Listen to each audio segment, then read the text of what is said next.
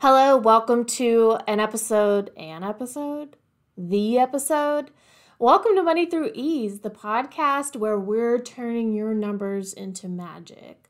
I'm the numbers witch, Reagan Bashara. I'm an advanced certified QuickBooks Online Pro Advisor, and I've also been doing bookkeeping and public accounting in the United States for 10 years. So I know what I'm talking about when it comes to bookkeeping systems, because I've created hundreds of them over the years, and teaching you how to create your own bookkeeping system for your business, for your self-employment, how to do it correctly, and how to do it consistently, because it's probably the part that people struggle with the most. This episode of Money Through Ease, once again, is sponsored by the Bookkeeping Foundation Kit. This is my quick digital course that walks you through setting up a bookkeeping system that is simple and easy for you to use and manage.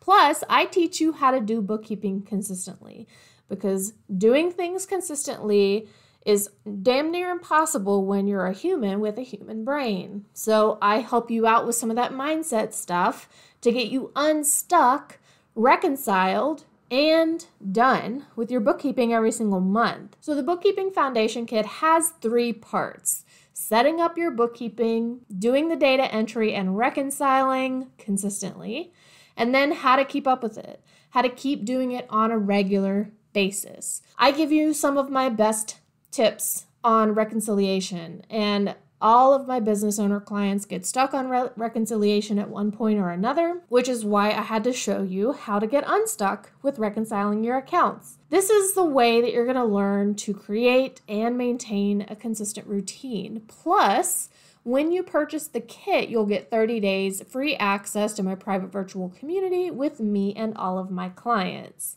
after which you can join the community for just $7 a month and cancel anytime. There are no obligations for you to stick around. But when you purchase the Bookkeeping Foundation Kit for $77, you get the community access for 30 days free. It's like a trial period so that while you're working through the materials inside the kit, you have support from me.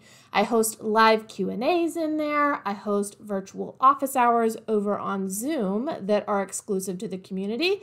Plus, every single month, you get a new content tutorial lesson from me. This is specifically made for QuickBooks Online users, but it is going to be useful and resourceful and helpful to anybody that's using an accounting software or even a spreadsheet to keep track of their business revenue and expenses. Today's episode of Money Through Ease, we're going to talk about income categories, why we have to focus on them in the first place, and how to identify them for your business. So to get started, we gotta answer the question, why do we need to even focus on income categories? Can't I just say sales on my profit and loss? Can't I just say revenue? Well, I mean, you could say that. That's essentially what it boils down to when it gets reported on the tax return each year. But in the meantime, it's going to be especially useful for you to know how you're making money. And we set that up by creating income categories that make sense for your business. It would not make sense for you, who is a lawn or landscaping business owner, to have hamburgers and hot dogs revenue on your profit and loss. In the same way that for a restaurant that does sell hamburgers and hot dogs, to have lawn maintenance as a revenue category on their P&L. Each business's income categories are going to be unique, even within industries. And this is why. Every business is going to have different various income streams and different income sources, and we want to identify the income streams for your business. Most people are interested in creating what's called passive income, which is where you make money in your sleep.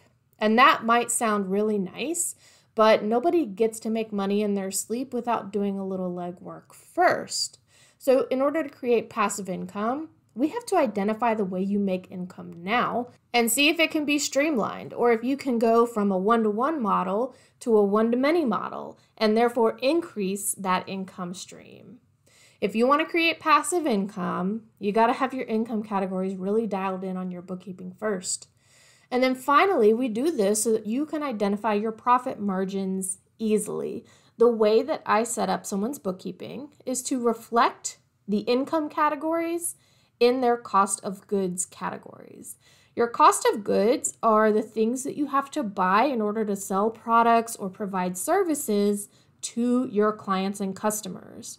So your income categories, your income streams are going to reflect what you bought in order to create that revenue, what you bought in order to sell a product to your customers.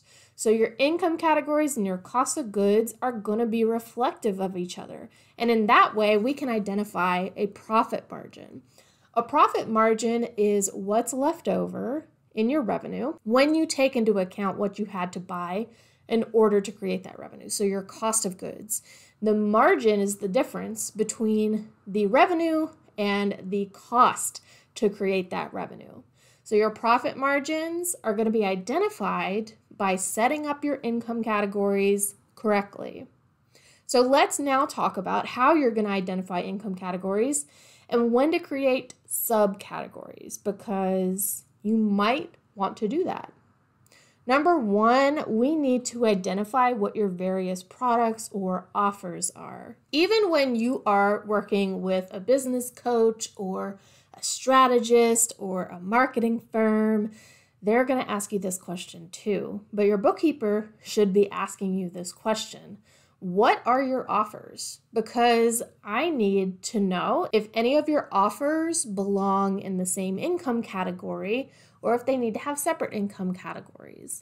One of the examples I like to use for this is if you were to imagine a lifestyle kind of brand, and that brand had a store that sold clothing as well as home goods. So maybe they sell workout or active wear, and then they also sell candles and maybe shitty wall art that has just words on it that you hang up on your wall. That business would probably want to see the difference in revenue from the clothing that it sells versus the home goods that it sells.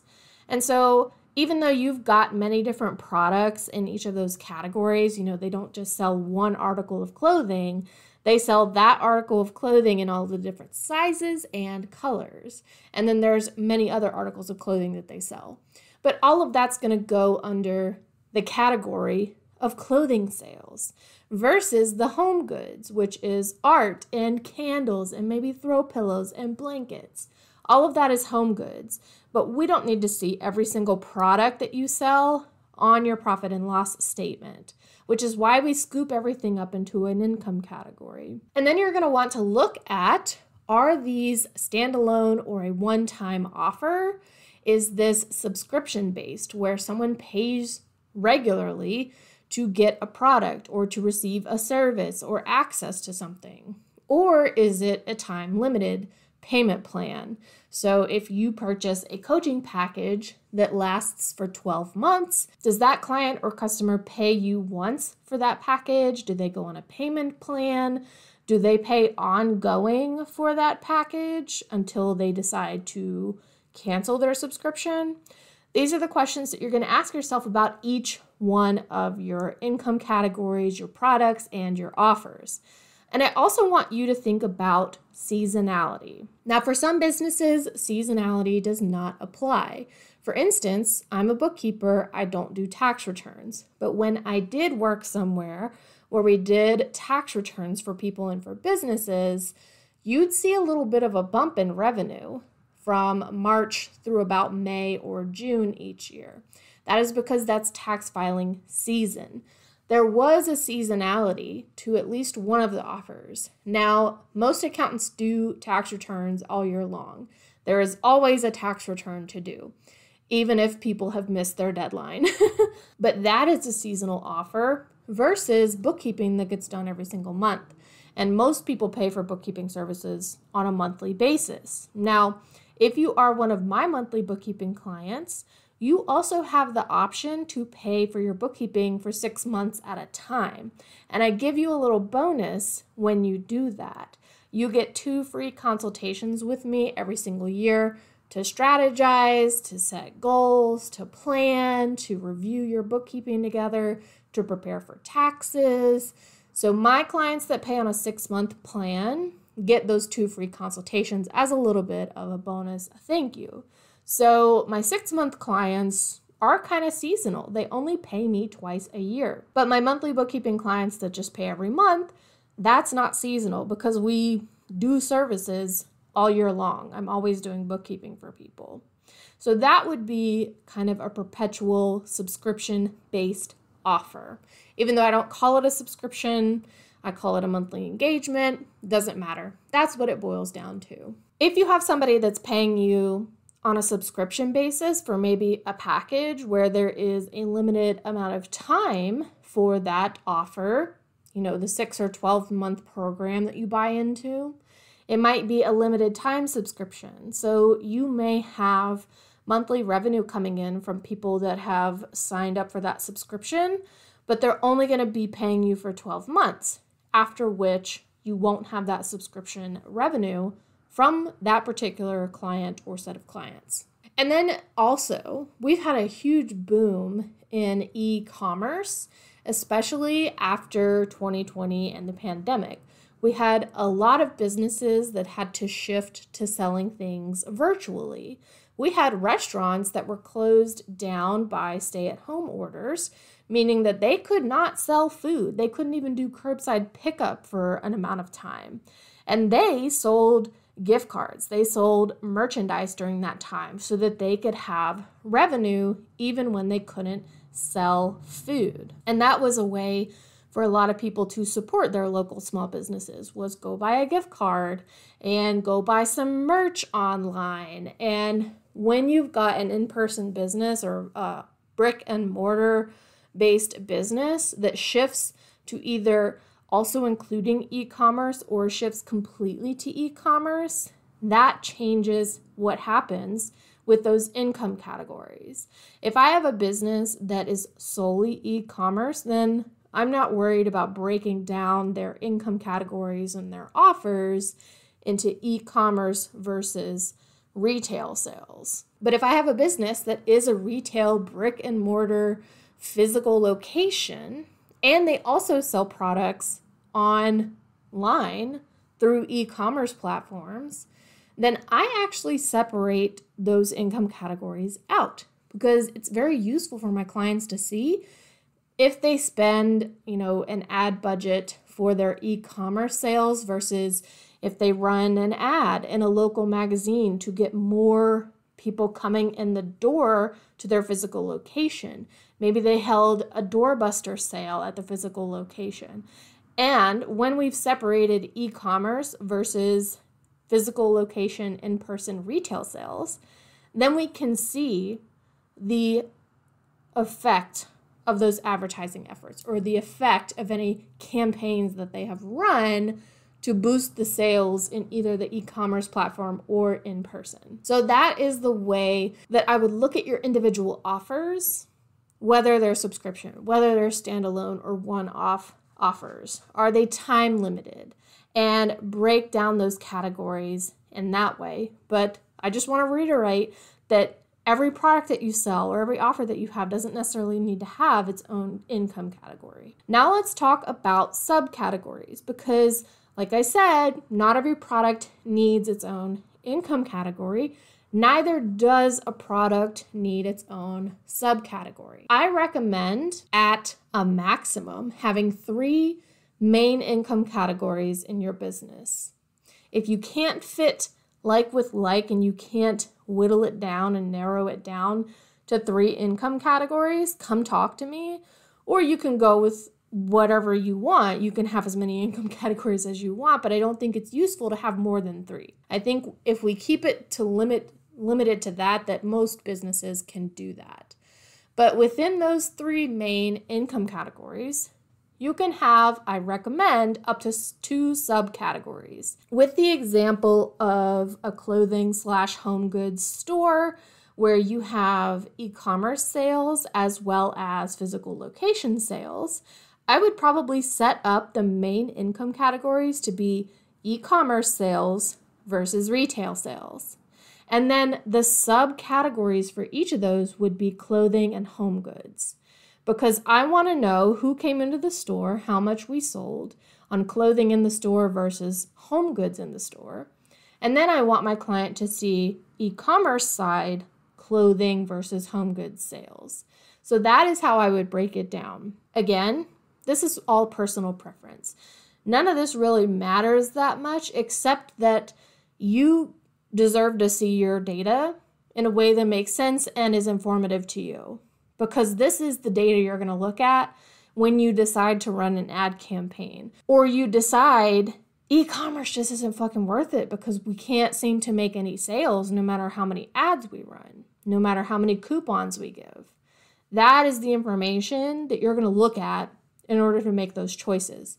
So break your things down into income categories, and then if you need to, do subcategories if it makes sense. And again, we're grouping like with like. So whatever makes sense for you to stick together into an income category, do that. For my business, I have an income category called accounting services because whenever I'm doing the accounting for somebody, the revenue from that goes into that category versus my income category for consulting. This is where I'm doing consulting for other people, but the fees that people pay me to train them how to do their bookkeeping, to train them on QuickBooks Online, that goes in the consulting fees category. And now I do have digital products as well. Digital courses, workbooks, downloads, webinars, things like that. That is my third income category. As of 2024, it's brand new, but I do have digital courses. So I created that separate category to see how much I sell in digital courses versus how much I bring in from actually doing accounting for other people, for actually consulting and training other people how to do their bookkeeping. So if you know which income streams you want to see broken down on your P&L and you know the details that you want to see, then put those into your income categories. And another thing, I recommend that you use the language that you use day-to-day in your business when you're talking to people about your business. Use that same language and reflect it in your P&L, in your chart of accounts. So accounting and consulting and digital course sales would not make sense for a restaurant for their income categories, right? For a restaurant, it would probably be food sales, alcohol sales, merchandise sales, to-go orders, third-party delivery app sales. Those categories, that language makes sense for a restaurant and not for my bookkeeping business.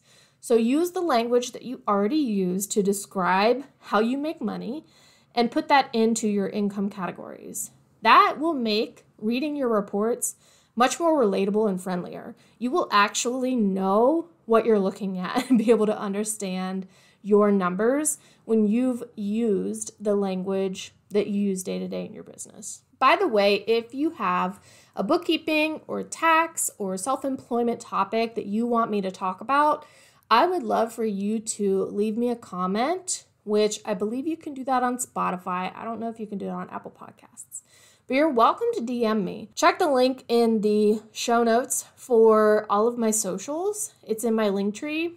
And you can leave me a comment there or send me a DM. If you've got a topic that you want to learn about, I do take feedback seriously from my community, from people that message me and leave comments, because if you've got questions, I've got answers and we can make some content about it together.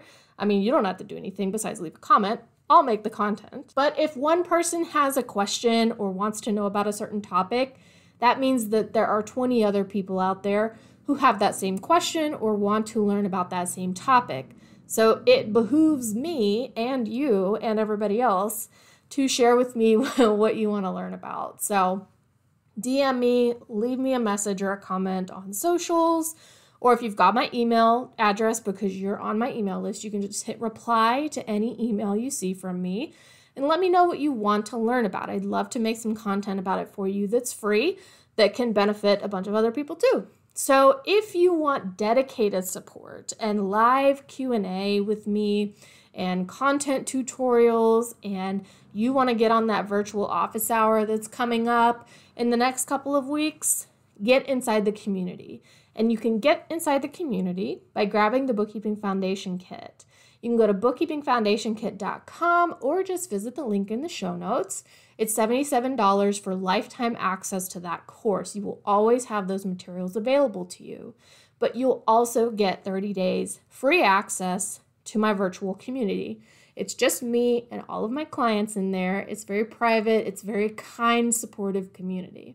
And you can get that detailed, dedicated support, get your questions answered, come hang out with me on the virtual office hours, and hang out with all of my clients too, because they're very supportive. And if you've got a question and I don't see it first, somebody else is going to answer you and let you know what works for them. So grab the Bookkeeping Foundation Kit for $77. You'll get that free trial in the community. Alternatively, you can pay $7 a month and be in the community for as long as you want. You can cancel at any time. I can't wait to see you in there, and thank you so much for listening to this episode. Please leave me a rating or review that helps this podcast reach other business owners that need help with their finances, and I'll talk to y'all next week.